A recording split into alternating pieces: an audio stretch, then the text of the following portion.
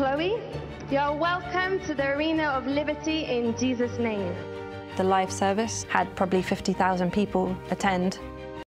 For 14 years, Chloe Tong served at the Synagogue Church of All Nations under the tutelage of Prophet T.B. Joshua. Chloe is the biological sister of Prophet Chris Tong, who served as one of the 5 prophets chosen by Prophet T.B. Joshua. Chloe was on a BBC documentary testifying against the deceased founder.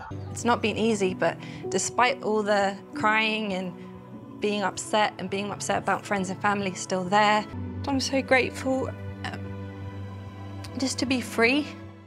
Her brother, Chris, however, disagrees with her, saying that salvation was personal, adding that he experienced the power of God at first hand at the Synagogue Church of All Nations, contrary to the claims in the BBC documentary.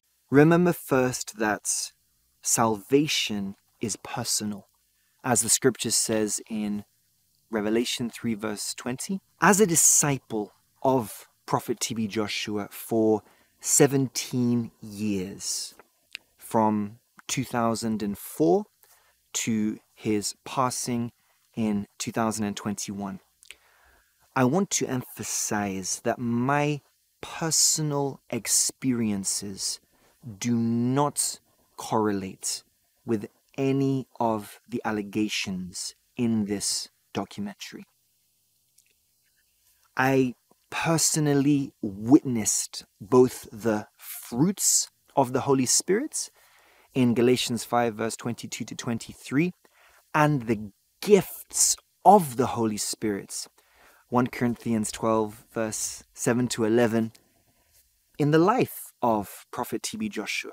And I saw the name of Jesus Christ consistently glorified and the truth of God's word consistently preached. Now I have a word of advice for believers. As Christians, we must be careful not to shift our attention, our focus from the spiritual to the natural. Wiseman Harry also questioned why Chloe, whose entire family was at the SCOAN, could spew such lies in the BBC documentary. So Chloe is the sister of Prophet Chris.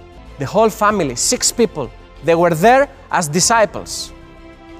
The whole family had the grace to travel all over the world, participate in all the crusades, and see from first hand the miracles that God did in the presence of thousands, hundreds of thousands of people. And now one of her daughters coming out openly to say that Prophet T.B. Joshua did something with them.